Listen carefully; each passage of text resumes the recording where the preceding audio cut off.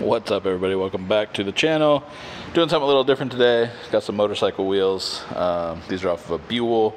These have actually already been chemically stripped, even though kind of doesn't look like it. There's some like white film that stayed on them where all the white was, but that literally just blasts right off. But these have already been stripped. Just gonna go over with you guys real quick. You have these machined areas for bearings, where bearings end up, called bearing races. You're going to want to make sure that you don't blast these. You're not going to want to coat them either, obviously. But pressing bearings back in once an area has been blasted where it was machined sucks. So make sure that you're going to, I'm going to tape these off. I'll show you guys real quick. Just electrical tape or silicone plugs, whatever. I'm actually going to tape the outside of this whole thing so it doesn't get blasted at all right there. And then get these in the cabinet and get going.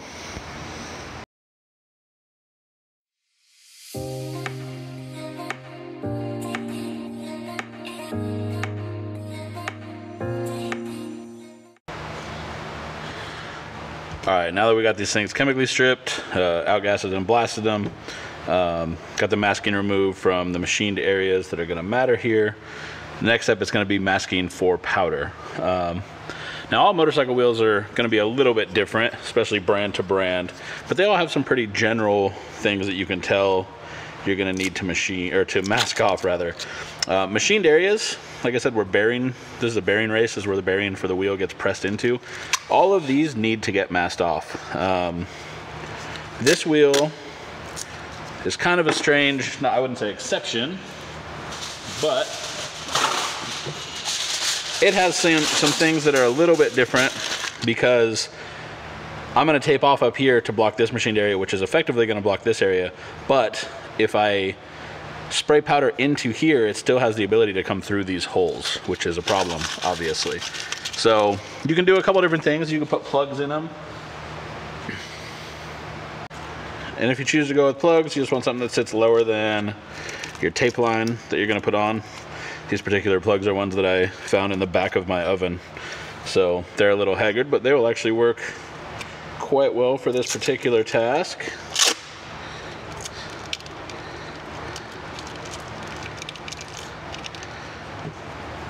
And as always, I'm using amber tape. As you guys know, I definitely prefer this tape over the green stuff, even over the blue stuff. I know I've had a couple people suggest the blue tape from me, and needless to say, I'm not a fan of the blue tape. I actually hate it more than I hate green tape. So people ask me about this amber tape. It cuts a little different, but it's thinner, so it's actually easier to cut. The downside is you have to, like you just saw me there, you have to hold the edges of it when you're cutting it. It's not as rigid as the green tape, so it doesn't just come right off. But it sticks way better than the green tape, and you can, it forms the contours much better than the green tape. That doesn't matter in this case, obviously, since all we're doing is taping flat surfaces here. But I don't really carry the green tape either way, so it wasn't like me putting green tape on is even an option. I think I do have some of it somewhere around here, but I usually just try to use it on completely flat surfaces that I don't really care too much about. Mostly just trying to get rid of it.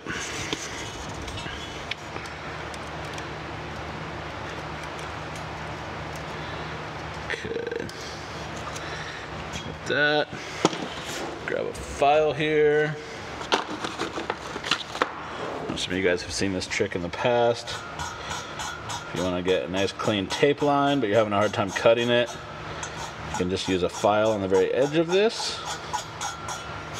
This little file set's one I actually believe this one's from like Walmart or something. This one was only like $6 for a bunch of little mini files, but I use them all the time. I've been using them for years.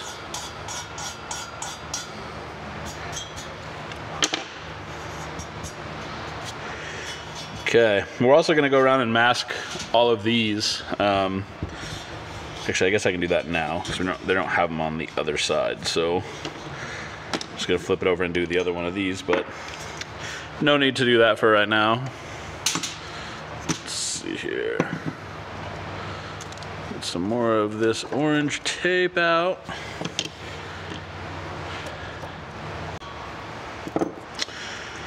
Okay, so I masked this one off. As you can see, I'm actually going to mask this top piece as well.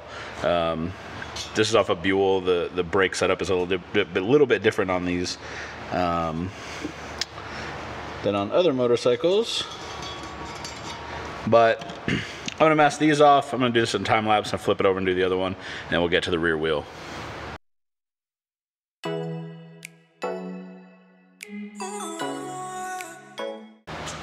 All right, now that we have the fronts done, we'll move on to the rear.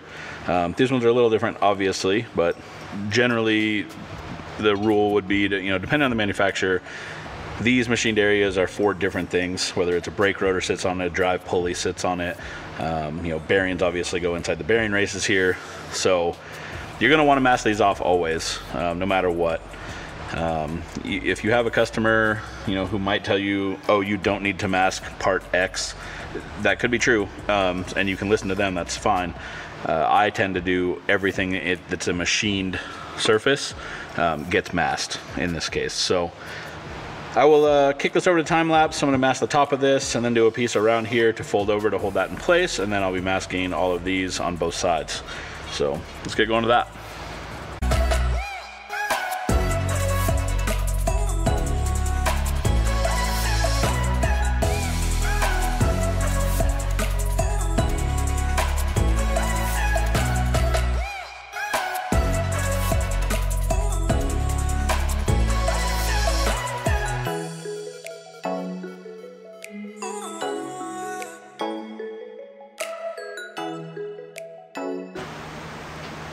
All right, going to be spraying these in Highland Bronze. Going to be using Dima Optiflex Pro. I've had a bunch of people ask me about this particular gun and how well I like it. I have not used it enough to say that I love it, and there's a much better chance that I'll be sending it back than I will be keeping it. I'm going to get to that in another episode about how I ended up with it and all that, but gonna give it a whirl right now. Got Highland Bronze from Prismatic load up in the box feed, and we'll start throwing powder at it.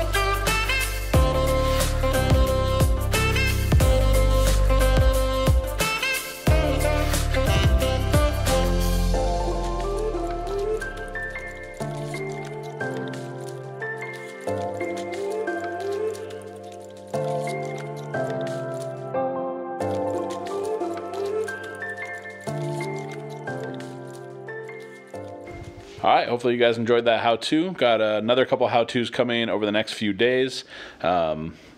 If you haven't hit that subscribe button already, make sure you do that.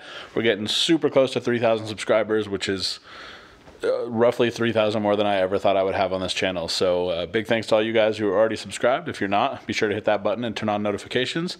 Give this video a like, and look forward to the next video. By now you should have at least blown. It's funny, I'm mad famous for being